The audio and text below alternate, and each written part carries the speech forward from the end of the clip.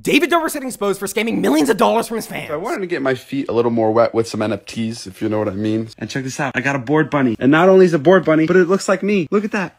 We have the same hat. I mean, whoever invested in the Walmart version of Bored Ape, why are you mad? Like, you're telling me you don't want to knock off Bugs Bunny, dude? Like, it looks like David Dobrik. Come on. After David posted that, Twitter user posted that David Dobrik is another scammer, going from 0.4 ETH to 0.0590 within 90 days, disappearing with $6 million. That's so much money. That's messed up. FaZe Banks then came out and tweeted, they offered me $500K to $750K upfront for a story post and follow. I think it's worth noting I didn't make this mistake because I've taken the time to educate myself. I'd do it. You do it, right? I'd do it. That's fucked up. That's so fucked.